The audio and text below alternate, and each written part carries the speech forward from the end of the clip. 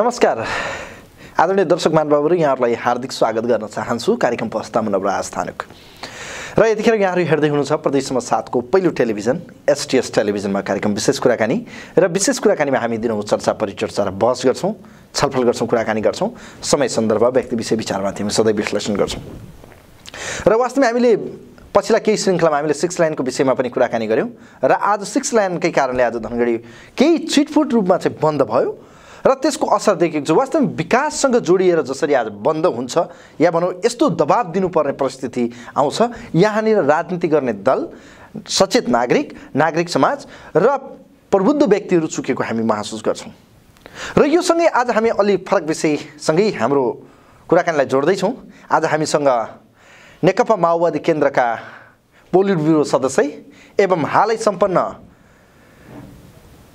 प्रदेश सभाको निर्वाचनमा कैलाली क्षेत्र नम्बर 3 को प्रदेश सभा नम्बर 1 मा विजयी वाम गठबन्धनका उम्मेदवार हुनुहुन्थ्यो बिरमान चौधरी। उहाँसँग हामी समग्र पछिल्लो समयको बदलिदो राजनीतिक अवस्था, प्रदेशको गठन सँगै प्रदेशको मुख्यमन्त्री कसको पोल्टोमा पर्ला त, सम्भावित मुख्यमन्त्रीको रूपमा हेरिनुभएका बिरमान चौधरीको पक्षमा के वाम गठबन्धनले उहाँलाई मुख्यमन्त्रीको जिम्मेवारी देला त, उहाँले यदि मुख्यमन्त्री भएपछि यो प्रदेशलाई कस्तो बनाउनु होला, यी प्रसङ्गसँगै वाम एकताको सम्भावना, पार्टी एकीकरणका कुरा र समग्र प्रदेशको विकासमा उहाँहरूको भूमिका र उहाँले चुनावको बीचमा बोलेका प्रतिबद्धतालाई कसरी पूरा गर्नु होला, यिनै प्रसङ्गसँग जोडिएको आजको यो विशेष कुराकानीमा हामी आजका अतिथि नेकपा माओवादी केन्द्रका प्रदेश सभा सदस्य एवं केन्द्रीय पोलिट ब्युरो सदस्य हामीसँग हुनुहुन्छ बिरमान चौधरी। उहाँलाई म कार्यक्रममा वेलकम गर्छु। बिरमानजी नमस्ते, वेलकम। नमस्कार, धन्यवाद। एट फर्स्ट त यहाँलाई धेरै धेरै बधाई, शुभकामना दिन चाहन्छु म। धन्यवाद तपाईको एसटीएस टेलिभिजनले मलाई पहिलोचोटि यहाँ बोलाएर विचार राख्न दिन मौका दिइराख्नु भएको छ, यसको लागि धन्यवाद। चुनाव जितेको पनि करिब 45 दिन हुन थाल्यो। मलाई लाग्छ यो राजनीतिक अस्थिरता जुन थियो त्यो केही गाँठोहरू फुकेको छ र अब प्रक्रिया अगाडि बढ्छ। अहिलेसम्म शपथ गर्नलाई यति ढिलाइ हुनुको पछाडिको कारण के देख्नुहुन्छ बिरमानजी? कहाँनिर सरकार चुक्या हो या राजनीतिक सहमति हुन सकेन या हाम्रो कहीँनिर संवैधानिक जटिलताहरू देखिए? अब सरकारले गर्नुपर्ने 2-3 कामहरू गर्न सकेका थिएन। एउटा प्रदेश प्रमुखको नियुक्तिको कुरा थियो, निर्वाचन राष्ट्रिय सभाको निर्वाचन गर्ने कुरा र निर्वाचन आयोगलाई समानुपातिक निर्वाचन प्रणाली अझै पनि सम्पन्न भएको छैन। अहिले पनि आज भर्खरै प्रदेश सभा सदस्यहरूको बल्ल चाहिँ आज प्रमाणपत्र दिँदैछ र राष्ट्रिय सभाको लागि त्यो मतदाताहरू आज नै पुरा फुलफिल हुन्छन्। त्यसपछि प्रतिनिधि सभाको मलाई लाग्छ अहिले समानुपातिक निर्वाचन प्रणालीबाट दलहरूलाई जुन भाग परेको छ, जति भाग परेको छ पर्सेन्टको आधारमा, तिनीहरूको निर्वाचन सकिएको छैन। त्यो काम निर्वाचन आयोग र सरकारले जवाब दिनुपर्छ। त्यसकारणले ढिला भएको र यसमा चाहिँ अब प्रक्रिया केही कुराहरू अगाडि बढ्यो। केही अगाडि बढ्दाखेरि के भएको छ भने अहिले प्रदेश प्रमुखको नियुक्ति गरेको छ, यसको लागि अब प्रदेश सरकार बनाउने बाटो खुलेको छ र यसको सँगसँगै अब प्रतिनिधि सभाको समानुपातिक निर्वाचन प्रणालीका टुङ्गो लाग्ने प्रक्रियामा गएको छ। हाम्रो संवैधानिक जटिलताहरू देखेकै हो त। एकल सङ्क्रमणकालीन व्यवस्थाको विषयमा हामी केही दिन लम्बियौँ, राष्ट्रपतिले अन्ततः पास गर्नुभयो त्यो विषयलाई। त्यस्तो होइन, संवैधानिक जटिलता होइन, त्यसमा द्वितीय निर्वाचन प्रणाली छ यो राष्ट्रिय सभाको।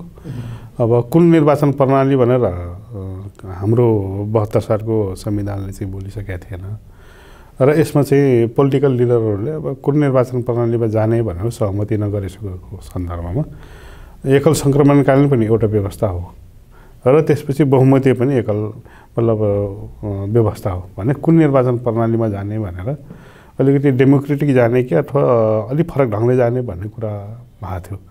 तर अब दुईटै डेमोक्रेटिक हुँदै पनि एकल सङ्क्रमण निर्वाचन प्रणाली भनेको आफूले पाएको टोटल मतको सदस्यहरूको बहुमत र अल्पमत गराउने कुरा थियो। तर अहिले एकल सङ्क्रमण निर्वाचन प्रणालीले के गर्छ भने अहिले विगतमा पाएको समानुपातिक मत, त्यसपछि गएर स्थानीय तहमा पाएको मतको कुरा र अहिले प्रदेश सदस्यहरू जो जितेका छन् तिनवटा तरिकाको छ। यदि बहुमतीय प्रणालीमा मात्रै भएको भए के हुन्थ्यो भने गाउँपालिकाका अध्यक्ष उपाध्यक्ष र नगरपालिकाको प्रमुख र उपप्रमुख र प्रदेश सभा सदस्यहरूले जसलाई जिताउँथे त्यसरी चाहिँ बहुमतीय प्रणाली हुन्थ्यो। तर दुईटै निर्वाचन यसले फाइदा कसलाई गर्यो? माओवादीलाई फाइदा गर्यो कि काङ्ग्रेसलाई फाइदा गर्यो कि एमालेलाई फाइदा गर्यो? अहिले जुन निर्वाचन प्रणालीमा जाँदैछौँ त्यो पार्टी विशेषलाई फाइदा गरेको छैन, राष्ट्रलाई फाइदा गरेको छ। किन सबै दलहरू एउटै ठाउँमा आएर जसरी हामी राष्ट्र निर्माणको लागि चुनावमा गयौँ, सबै ठाउँमा गयौँ र यसले त्यसको प्रतिनिधित्व गर्दछ।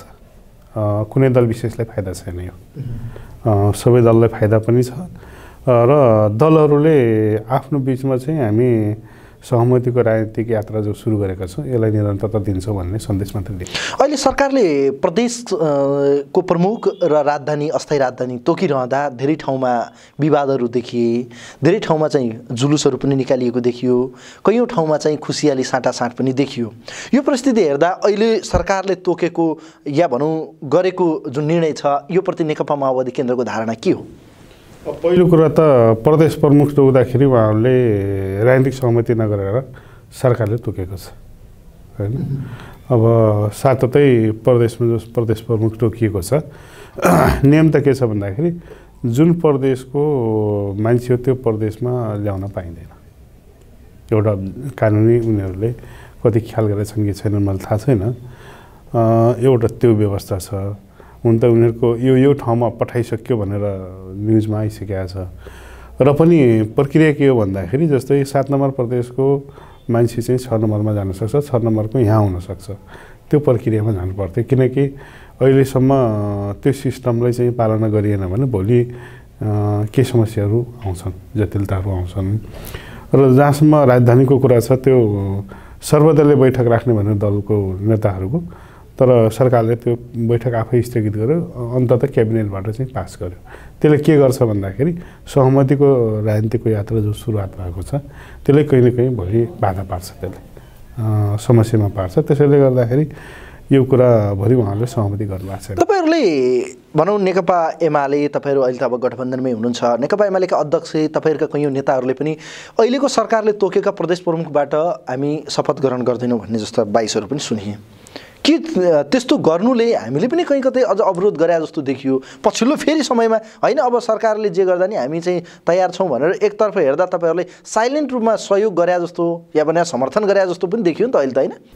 त्यसो होइन, हामीले राष्ट्रले एउटा निकास पाओस् र एउटा सहमतिको बाटोमा अगाडि बढोस्, हामी बाधक छैनौँ भने हो होइन। तर अर्कोतिर के गरे विरोध गर्दाखेरि सरकारले सहमति गर्दाखेरि अलि दीर्घकालीन हुन्थ्यो भन्ने सन्देश पनि हो। त्यसले गर्दाखेरि हामीले चाहेको के थियो भने जो सहमतिको यात्रा छ त्यसलाई निरन्तर। सहमति भने के राजनीतिक भागभण्डा भन्न खोज्नुमा हो? प्रदेश प्रमुखहरूमा प्रदेश प्रमुखहरूको निश्चित नम्सहरू छ, त्यो नम्स पुरा गरेको छैन। अहिलेको सरकारले गरे निर्णयलाई तपाईँहरू मान्न तयार हुनुहुन्न? त्यसो अब मान्ने नमान्ने भन्दा पनि अहिले जो एउटा प्रक्रिया एउटा राजनीतिक डेडलक थियो त्यसलाई खुल्यो, त्यसको कारणले हामी मन्जुर छौँ। बाहिर आएको कुरा मधेसवादी दल र काङ्ग्रेसले चाहिँ सहमतिका आधारमा 4-2 या भनौँ 4-3 को सहमति गर्यो भन्ने कुराहरू बाहिर आएको छ। त्यो उहाँहरूको कुरा हो, त्यो उहाँहरूको कुरा, हाम्रो कुरा होइन त्यो। अनि तपाईँहरूले पनि भाग नपाएर कहीँ असन्तुष्ट जनाओ कि? कुरा भाग पाउने र नपाउने त्यसो अन्त एकल सङ्क्रमण निर्वाचन प्रणालीमा त हामीले सहमति जनाएको नि। उहाँहरूलाई हामीले बहुमतीमा एउटा पनि मान्छे नल्याइदिन सक्थ्यो, त्यो त पोलिटिकली हामीले रूपमा इमान्दारिता देखायो। त्यो त अहिलेका प्रदेश प्रमुखहरूलाई तपाईँहरूले भोलि चाह्यो भने परिवर्तन गर्न सक्ने सम्भावना कति रहन्छ? प्रतिनिधि सभाले 2/3 बहुमत पुर्यायो भने परिवर्तन हुन्छ, प्रदेश सभाले हुँदैन, किनकि जुन निकायले नियुक्ति गर्यो त्यो निकायले नै हटाउनुपर्छ। त्यो सम्भावना छ तत्कालै? यदि 4 वर्षको नियुक्ति आज उहाँहरू शपथ ग्रहण गर्दै हुनुहुन्छ, आज हेरेर मात्रै सम्भव हुन्छ कि कसरी उहाँहरू स्टेप लिनुहुन्छ त्यो आधारमा मात्रै सम्भव हुन्छ। भने उहाँहरूको काम कर्तव्यको आधारमा हुन्छ होइन? काम कर्तव्यको आधारमा हुन्छ र उहाँहरूले जसरी मतलब आफ्नो जिम्मेवारी कसरी पुरा गर्नुहुन्छ, जसरी अब पार्टीगत तरिकाले आउनुभएको छ। प्रदेश प्रमुख ल्याउँदाखेरि सापेक्षित के हेर्नुपर्छ भन्दाखेरि मान्छे सबैले रुचाउने मान्छे ल्याउनुपर्छ, पार्टीको छविभन्दा अलिकति बाहिरको मान्छे ल्याउँदा राम्रो हुन्छ। बिरमानजी, तपाईँले चुनावको तामा धेरै कुराहरू व्यक्त गर्नुभएको थियो राजधानीको विषय। अहिलेको सरकारले अस्थायी मुकाम, अस्थायी कार्यालय सञ्चालनका लागि भनेर, प्रदेश सञ्चालनका लागि भनेर मुकाम तोकिरहँदा विभिन्न ठाउँमा आन्दोलन भएको छ। हामी प्रदेशमा 7मा छौँ, डोटीमा आन्दोलन चर्किरहेको छ, डडेलधुरामा पनि देखिएको छ। यो परिस्थिति हेर्दा सरकारले तोकेका अस्थायी मुकाममा किन यसरी विरोध भयो? तपाईँहरूको पार्टीले के धारणा राख्यो अहिलेको अवस्थामा? यसमा त सरकारले गर्ने निर्णय हो, त्यो सरकारले निर्णय गर्यो। यसमा हाम्रो पार्टीको धारणाहरू त आफ्ना धारणाहरू छँदैछन् र यसले फेरि अन्तत यो फाइनल होइन किन भन्दाखेरि यो अस्थायी भनेको छ अस्थायीलाई प्रदेश सभाले हेरफेर गर्न सक्छ तर अहिले तोकेका अस्थायी नै भोलिको लागि एउटा मापदण्ड बनाएको र प्रदेशको थाई मुकाम हुन सक्ने प्रदेशको थाई राजधानी हुन सक्ने म्याक्सिमम चान्स हुन्छ भन्नेहरू धेरै छन् के हो त्यो त्यसो पनि होइन जिल्ला वाइड विशेषमा कहीँ होला पनि त्यो अलग फरक कुरा हो तर मलाई के लाग्दैन भने प्रदेश राजधानी तोकिँदा उही ठाउँ मात्रै हुन्छ भन्ने कुरा त यो रिजिट हुनु हुँदैन भने डोटी हुन सक्छ अब कुन ठाउँ गर्ने भने प्रदेश सभाको अधिकार क्षेत्रभित्र होइन तपाईँ प्रदेश सदस्य हुनुहुन्छ भनिदिनुहोस् न आज धेरै जनताले तपाईँले चुनावको बिचमा भन्नुभएको थियो मैले आफ्नो व्यक्तिगत मत राख्ने कुरा हो होइन भोलि पार्टीले के निर्णय गर्छ र हाउसले के निर्णय त्यसलाई मैले मान्ने कुरा हो होइन मेरो मतको कुरा गर्नुहुन्छ भने मैले त कैलाली भन्छु नि म यहीँको जितेको हुनाले त मेरो त कैलाली हुन्छ स्वाभाविक रूपमा होइन तर भोलि प्रदेशले कुन ठाउँ निर्णय गर्छ त्यो त मैले मान्नुपर्छ तर दुईटा धार यतिखेर देखेको छ कैलाली कञ्चनपुरका थारू समुदाय र यहाँको बहुसङ्ख्यक जनता र पहाडमा रहेका अल्पसङ्ख्यकसँगै विकासबाट पछाडि परेको यो दुईटालाई कसरी सन्तुलनमा लग्ने भन्ने बिचको लडाइँमा आज राजधानीको विषयले जुन उग्र रूप लिँदै गएको छ बिरमानजी यसको निकास यसको मिड पोइन्ट या भनौँ हामी सबैको विन विन कसरी हुनसक्छ होला अब यसमा जुन ठाउँको मान्छेहरू यहाँ राजधानी तोकिएको छ धेरै खुसी हुनु पर्दैन र जुन ठाउँका साथीहरू राजधानी नपाएर धेरै दुखी हुनु पनि पर्दैन किन पर्दैन भन्दाखेरि अहिलेसम्म कतिपय देशका प्रदेश राजधानी अस्थायी रूपमा चलाएका पनि छन् संरचनाहरू अन्तै बनाएर र कतिपय ठाउँमा चाहिँ प्रदेशले निर्णय गरेर फेरबदल पनि गरेको छ त्यसले उहाँहरूले के गर्नुपर्छ रचनात्मक तरिकाले कुन ठाउँ राख्दा उपयुक्त हुन्छ सुझाव दिँदा पो उपयुक्त लामो समयदेखि डोटी राखियो सुदूरपश्चिमाञ्चलको क्षेत्रीय मुकाम अहिले आएर धनगढी तोक्दा गर्दाखेरि त त्यसो भए त काठमाडौँ जानु पऱ्यो नि त हामी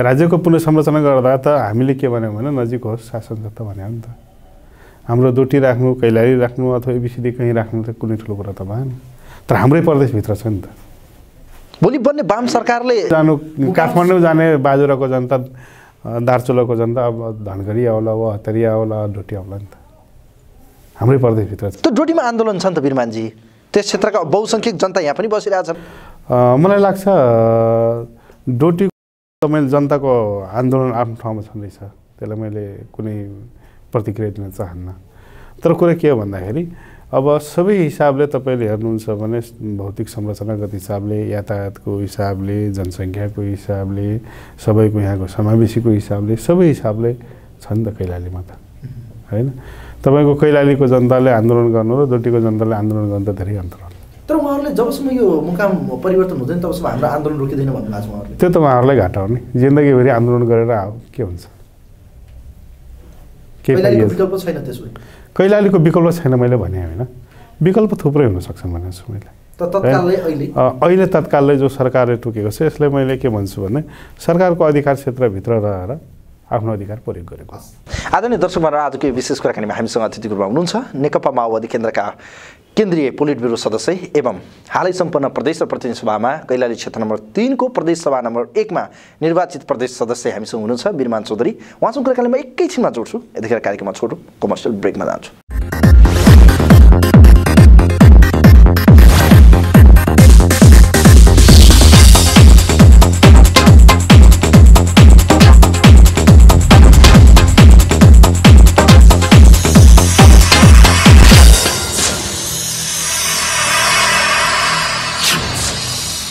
आदरणीय दर्शक महानुभाव पुनः यहाँहरू सम्पूर्णलाई स्वागत छ यो छोटो व्यापारिक विश्रामपछि कार्यक्रम विशेष कुराकानी यहाँहरू हेर्दै हुनुहुन्छ प्रदेश नम्बर 7 को पहिलो टेलिभिजन एसटीएस टेलिभिजनमा र आज हामीसँग अतिथिको रूपमा स्टुडियोमा हुनुहुन्छ नेकपा माओवादी केन्द्रका केन्द्रीय पोलिट ब्युरो सदस्य एवं हालै सम्पन्न प्रदेश र प्रतिनिधि सभामा कैलाली क्षेत्र नम्बर 3 को प्रदेश सभा नम्बर 1 मा निर्वाचित प्रदेश सदस्य हामीसँग हुनुहुन्छ बिरमान चौधरी उहाँलाई म कार्यक्रममा पुनः वेलकम गर्छु पुनः स्वागत छ बिरमानजी अब अहिलेको अवस्था हेर्दा करिब 2064 सालमा तपाईँ चुनावमा त्यतिखेर निर्वाचित हुनुभयो संविधान निर्माणका खाँती 2051 सालबाट तपाईँले राजनीति सुरु गर्नुभयो विभिन्न आरोह अवरोह हुँदै तपाईँ यहाँसम्म पुग्नु भएको छ बिचमा 4 वर्ष 5 वर्ष तपाईँ ग्यापिङ रहनुभयो फेरि जनताको बिचमा जाँदा प्रदेश सभा नै किन रोज्नुभयो किन प्रतिनिधि सभा रोज्नु भएन अब यसमा यस्तो थियो हामीले कुन प्रदेश सभा लिने नलिने अथवा प्रतिनिधि सभा लिने भन्ने कुरामा त्यसमा त पार्टीले टुङ्गाउनु पर्यो त पार्टीले जुन कुरा टुङ्ग्यो त्यसमा म आएको सिनियरिटीको आधारमा त तपाईँ भनौँ न गौरीशङ्कर भन्दा सिनियर हो तपाईँले किन पाउनु भएन भन्ने आउँछ नि त प्रश्न त्यस प्रश्न सिनियर र जुनियरको भएन प्रश्न पार्टीले कसलाई टिका दिन्छ त्यसको प्रश्न हो त्यसैले गर्दाखेरि हामीले कुन पायौँ पाएन तर अहिले तपाईँ खुसी हुनुहुन्छ त्यसो भए होइन अब एउटा अवसर मिलेको छ एउटा सम्भावना छ त्यो सम्भावनालाई चाहिँ चुक्न सक्यो भने राम्रो पहिलो संविधान सभालाई कसरी मिस गरिरहनु भएको छ यो बिचको ग्यापिङ पछि जसरी अहिले प्रदेशमा पहिलो संविधान सभा त मैले मिस गरेकै छैन नि पहिलो संविधान सभाको कुरा कहाँनिर हो भने हामीले जुन ड्राफ्ट तयार पारेको थियो त्यसैमा सहमति गरेका त हौँ त्यसमा अझ कमजोर रूपमा संविधान त संविधान जारी गर्न सक्नु भएन नि त बिरमानजी त्यो त अब जस्तो पायो नि जो थियो त्यो आधारमा दलहरू सहमत भएनन् हुन सकेन व्यक्तिको प्रश्नै थिएन त्यो संस्थामा रहेका जति पनि राजनीतिक दलहरू थिए ती राजनीतिक दलभित्र सहमति हुन सकेन सहमति नहुँदाखेरि यो समस्या आएको बिरमानजी तपाईँ माओवादीको प्रभावशाली नेता मानिन्छ प्रदेशमा साथमा धेरै ज्ञान पनि लिनु भएको छ माओवादीले उठाएको एजेन्डा आज कहाँ छ भनिदिनुहोस् न हामीलाई प्रदेशको संरचना बनिरहँदा अहिले पहिलो कुरा त माओवादीले उठाएको राज्यको पुनर्संरचना कुरा उठाएको माओवादीले हो त्यो देशमा सुरुवात भएको छ हैन अहिले 7वटा प्रदेशमा सुरुवात भएको छ भोलि कति हुन्छ त्यो भन्न सकिन्न जनताले आफ्नो आवश्यकता अनुसार प्रदेशहरूको माग गर्लान् बढ्ला त्यो आफ्नो ठाउँमा छँदैछ त कार्यान्वयन भयो हामीले गणतन्त्रको कुरा गरेका थियौँ हामीले गणतन्त्र ल्याएर देखाएका छौँ हैन राष्ट्र संस्थाका झोला बोकेर हिँड्ने धेरै साथीहरू हुनुहुन्छ अहिले पनि हैन उहाँहरू अहिले गणतन्त्रभित्र अटाइराख्नु भएको छ हैन यो चाहिँ ठुलाबडाले अथवा हुने खानेले मात्रै शासन सत्ता गर्नुपर्छ भन्थ्यो आज कमैयाको छोरा सुकुम्बासीको दलितको छोरा अहिले हेर्नुहोस् स्थानीय तहमा हेर्नु न 42% महिलाको सहभागिता छ अहिले हेर्नुहोस् संविधानले के गर्दै 33% अनिवार्य महिला भनिदियो सबै दल र नेताहरू हैरान परिहाल्यो आफैले बनाएको संविधान होइन भने यो कुरा के हो भने धेरै परिवर्तन भएको छ प्रतिनिधित्वको कुरा मात्रै होइन राजनीतिक पहुँचमा नीति निर्माण गर्ने तहमा गयो नि त हामीले चाहेको कुरा के हो भने नीति निर्माण तह र कार्यान्वयन तहमा तपाईँको सबै समुदायगत हिसाबले मात्र होइन क्षेत्रगत हिसाबले पनि सबैको पहुँच समान हुनुपर्छ होइन त्यसले यो कुरालाई त परिवर्तन भएको मान्नु पर्यो नि बाँकी रह्यो माओवादीले आफ्नो तपाईँको जनवादी सत्ता चलाउने कुरा जो गरेको छ हैन त्यसलाई त उसले विथड्र गरिसकेन तर वैद्यजीहरू भो भनौँ यता गएर तपाईँको हाम्रो के अरे नेतचन्दजीहरूले त प्रचण्डजीले मुद्दा नै विसर्जन गरिसक्नुभयो अब चाहिँ पार्टी एकताको कुरासम्म पुगिरहँदा के अब माओवादी केन्द्र र नेकपा एमालेको बिचमा एकता भइरहँदा माओवादीले आफ्ना एजेन्डा सुम्पेको हो या बिलै भइरहेको दुइटै होइन दुइटै होइन सोपेको पनि होइन बिलै भएको पनि होइन विप्लवजी र अब वैद्यजीको आफ्नो धारणा छ त्यो धारणा अनुसार उहाँहरू अगाडि बढिराख्नु भएको छ त्यो उहाँहरूको कुरा हो होइन बाँकी कुरा राष्ट्रले चाहेको कुरा के हो त्यो हामी गर्दैछौँ हैन राष्ट्रले चाहेको जनताहरूले चाहेको भनेको हामी अधिकार सम्पन्न हुने हाम्रो देश समृद्ध हुने विकास अगाडि बढोस् र हामी सबै रोजगार देशभित्र पाऊँ पार्टी एकता हुन्छ त त्यसो भए अहिले जुन चर्चा चलेको छ वाम गठबन्धन भनियो चुनावमा जानुभयो जनताले स्पष्ट बहुमत तपाईँहरूलाई दिनुभएको छ दुईटैलाई मिलेर जानु सरकार चलाउनुहोस् 5 वर्ष जनताले सरकार चलाउनुहोस् मात्रै भनेको होइन जनताले हामीलाई 5 वटा निर्देशन गरेको छ बुझ्नु जरुरी छ तिमीहरू यो दलहरू बीचमा जो भाँडभैलो छ तिमीहरू एउटै दल बना दुईटा कम्युनिस्टहरू भनेर सन्देश दिएको अहिलेको मत त्यो हो पार्टी एकता गर भनेको देशलाई समृद्धि जो बनाउँछ तिमीहरू त्यो बनाऊ भने हो हैन आर्थिक हिसाबले विकास जो गर्छ त्यो गर भने हो हैन र वामपन्थीहरूको अहिलेसम्म स्पष्ट बहुमत थिएन जनताले त्यो सन्देश दियो जनादेश दिएको छ कि स्पष्ट बहुमत दिएका छौँ तपाईँहरूको जो काम छन् त्यो काम अगाडि बढाउनुहोस् भनेर त्यो जनताले त राम्रो काम गरेको छ अब काम हाम्रो बाँकी छ राजनीतिक दलले हामीले जो दुईटा दल मिलेका छौँ पार्टी एकता गर्नेदेखि अब सरकार चलाउने संसार तर पार्टी एकतामा धेरै जटिलताहरू छ रे नि पार्टीको अध्यक्ष को बन्ने प्रधानमन्त्री को बन्ने यो भनौँ न सिट बाँडफाँडमै तपाईँहरूको भागभण्डामै किचलो भइसक्यो जटिलता तपाईँको नआइकन त समाधान हुन्न नि त जटिलता आएन समाधान भइदिएको भए त अलग अलग पार्टी नै हुन्थेन एउटै पार्टी हुन्थ्यो नि त्यसले गर्दाखेरि केही सैद्धान्तिक जटिलताहरू छन् केही तपाईँको पार्टी अध्यक्ष माओवादी केन्द्रको कि एमालेको कुरो होइन अध्यक्ष को बन्छ त्यो ठुलो कुरो होइन पार्टी एकता हुन्छ कि हुन्न त्यो ठुलो कुरो तर समानको कुरा छ नि त पार्टी विलय हुँदा या पार्टी एकता हुँदा होइन त्यो दुईटै पार्टीको नाम नराखेर दुईटै पार्टीको कार्यदिशालाई तपाईँको चेन्ज गरेर नयाँ अर्को तेस्रो कार्यदिशा बनाइदिए कुन पार्टी कुनमा विलय भएको हुन्छ कुनै पार्टी कुनैमा विलय भएको हुँदैन नि। एक र अर्कोको अस्तित्वलाई स्वीकार गर्ने भने आलो पालोमा जान सक्ने सम्भावना कति रहन्छ? त्यो अहिले भन्न सकिँदैन। त्यो एउटा विकल्प हो, एउटा विकल्प, तर त्यो विकल्प मात्रै होइन, उत्तम विकल्प के हुन्छ त्यसमा जान्छौँ हामी। सम्भावना कति देखिरहनु भएको छ तपाईँले एकताको? एकता त हुन्छ, ढिलो चाँडोको कुरा मात्रै हो। यो 5 वर्ष कार्यकालका लागि तपाईँलाई जनताले म्यान्डेट दिइरहँदा बिरमान चौधरीका लागि अवसर बढी होलान् कि चुनौती बढी होलान्? दुइटै हुन्छ। हाम्रो प्रदेशले जिम्मेवारी दियो भने मलाई लाग्छ जनताले दिएको जिम्मेवारी मैले पुरा गर्नैपर्छ, त्यो अवसर मान्नुपर्छ।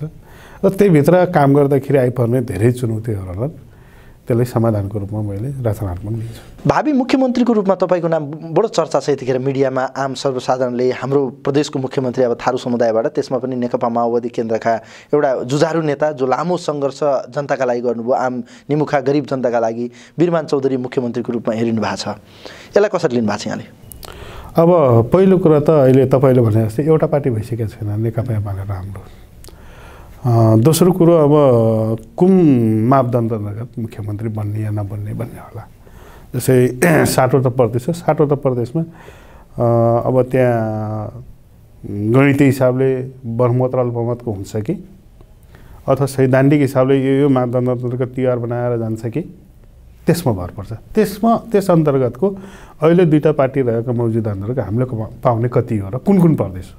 तर मेजर पोलिटिकल पार्टीहरूले प्रदेशमा 7मा जुन अखण्ड र थारूको आन्दोलनको बेला पनि अब चाहिँ थारूहरूलाई विशेष अधिकार दिँदै प्रदेशको मुख्यमन्त्री हामी दिन सक्छौँ भन्ने अभिव्यक्तिहरू दिएका हामीसँग रेकर्डहरू छन्। त्यो त संविधानले भनिसक्यो, उहाँहरूले रोक्नै सक्नुहुन्न। त्यो त समावेशीमा जानु पर्यो, त्यो त संविधानले दिइसकेको कुरा हो। त्यो त उहाँहरूले म यो दिन्छु र त्यो दिन्छु त्यो नबोले हुन्छ। संविधानले दिएअनुसार हामी गर्छौँ भने सकिहाल्यो नि।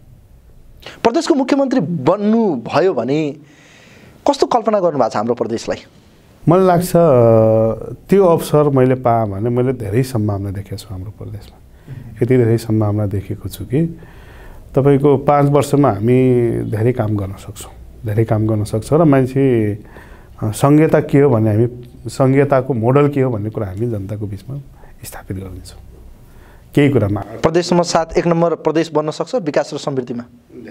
तर अहिले 6 लेन सडकको विवादले बन्द भयो। हेर्नुहोस् धनगढी, तपाईँलाई थाहा छ, आज नै अन्तर्वार्ता दिइरहँदा यो बन्द छ। मलाई लाग्छ यो चेतनाको ग्याप पनि हो। हामी जो छौँ र हाम्रो देशको कानुन जो छ यसलाई हामीले सत्तामा रहेका अथवा कानुनलाई कार्यान्वयन गर्ने तहमा रहेका मान्छेहरूले त्यसलाई ठिक तरिकाले नगर्दाखेरिको परिणाम हो, होइन? कुनै देशमा मानिनुहोस् तपाईँको अहिले धनगढीमा कुनै ठुलो एउटा कुनै रिसर्च गर्दाखेरि कुनै ठुलो चिज भेट्यो भने त्यसलाई कसैले अवरोध गर्नु हुँदैन। अन्त्यमा अब यहाँ विश्वविद्यालय हुँदा पनि कैलाली कञ्चनपुर पुरै आन्दोलित भयो, यहाँलाई थाहा छ। हरेक हाम्रा यहाँ चाहिँ मागहरू हुँदा आन्दोलन हुन्छ। पहाड र तराईका कुराहरू आउँछन्, थारू पहाडीका कुराहरू हुन्छन्, यहाँको सामाजिक सद्भावका कुराहरू छन्। तपाईँ मुख्यमन्त्री बन्नुभयो भने समग्र सानोतिनो विकासमा अवरोध, विरोध र यहाँ देखिने जुन किसिमको असन्तुष्ट देखिएको छ यसलाई कसरी मिलाएर लग्नु होला अन्त्यमा? मलाई लाग्छ, मलाई यो मैले अघि नै भने तपाईँलाई यो मेरो अवसर पनि हो र चुनौतीको रूपमा मैले के हेर्छु भन्दाखेरि पहाड र यहाँको विकास समान हुन सक्छ कि सक्दैन, होइन? त्यसपछि गएर यहाँको चेतना र त्यहाँको चेतना समान गर्न सकिन्छ कि सकिँदैन। र पहाडमा जसरी तपाईँको बेरोजगारीको समस्या छ, तराईमा पनि त्यत्तिकै बेरोजगारीको समस्या छ।